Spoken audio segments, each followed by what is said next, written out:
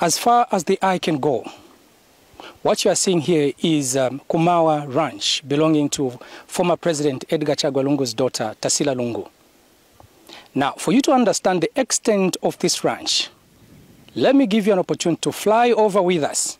This is a 615 hectares piece of land given to one individual. Now, that piece of land in Europe, it is the size of a country. The ranch, which was at its infancy of development at the time of seizure, has 17 fish ponds, 2 are currently functional, a number of wild animals such as wildebeests, impalas, antelopes, and zebras, as well as 36 cows, goats, and sheep.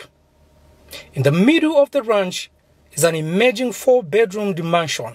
The ranch is protected by an electric perimeter fence stretching kilometers. Now, the state has seized this property because Madam Tarsila Lungu could not justify her source of income to acquire this high-value property in the range of 9 million. As DEC, we received information that there was a person by the name of Mrs. Tarsila Lungu Mwansa who owned a property, which property was registered in her name, and this particular property is where we are standing right now. So we instituted investigations to find out whether she had the capacity to purchase such a property, especially to own it as her own. Now, our investigations indicated, after we did a net worth of her wealth and everything, it came out clearly that she could not afford to buy this from the sources that she presented to us. So many properties have so far been grabbed from the former First family. Clearly that money was only evolving around the former First family. I'm confidently saying this because this is a statement of fact as established in the Economic and Financial Crimes Court, that Madam H.E Lungu, the daughter of former President Edgar Chagwa Lungu, failed to establish or justify how she acquired also properties in State Lodge amounting to over 9 million. In her defense, she said her father, Mr. Edgar Chagwa Lungu, is the one who gifted her those properties.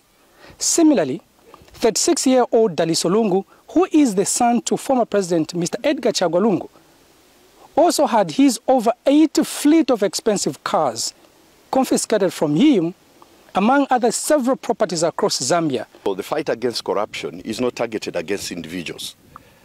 There's a reason why law enforcement agencies follow certain individuals.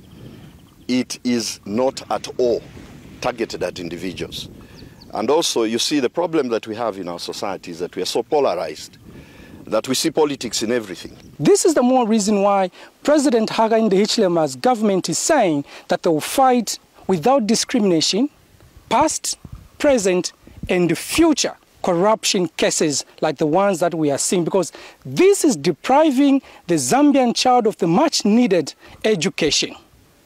Water and sanitation could not be achieved because money was only being pocketed by one family.